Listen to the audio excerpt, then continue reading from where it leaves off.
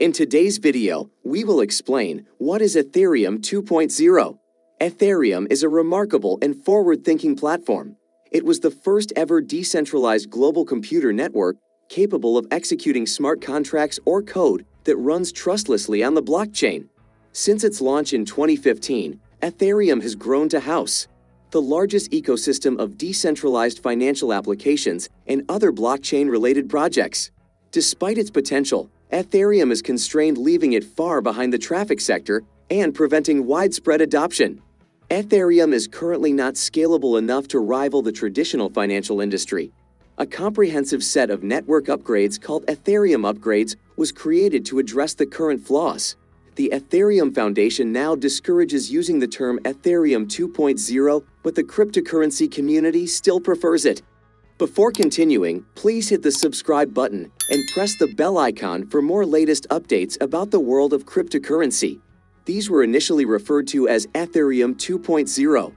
A number of issues with Ethereum 1.0 became apparent in 2017. As a result of a sharp rise in the volume of transactions submitted to the blockchain, only 15 transactions per second are supported by Ethereum. Major trade networks like VSEC can handle up to 24,000 transactions and typically process 2,000 transactions. It's a seller's market because there are more transactions submitted to the network than the miners can handle, forcing users to compete for money to have their transactions added to the blockchain, which raises gas costs during busy times. A straightforward token transfer could cost $20 to $40 in gas. Those who don't pay high fees to ensure their transactions are confirmed quickly and are compelled to wait until network congestion is lower with their transactions pending. At times of high usage, this may take several hours or even days. As a significant proof-of-work network, Ethereum consumes a lot of energy, roughly equal to Finland's annual power consumption and Switzerland's carbon footprint. Despite the fact that Ethereum is a decentralized network, many miners join large pools due to the high cost of mining, which can account for a sizable portion of the world's hash rate. These pools could be shut down or exploited because they are centralized entities jeopardizing network security, proof of work, and proof of stake. Ethereum currently employs a proof of work consensus algorithm. The next block must be created and added to the blockchain by miners competing against one another. The successful miner is rewarded with new Ethereum and transaction fees. Because mining is a computationally expensive process that involves performing trillions of calculations. It necessitates specialized hardware and a lot of power. Ethereum uses this model because there were no tried and true alternatives when it was introduced in 2015. For the previous 6 years, the web-based Bitcoin had shown to be reliable and secure.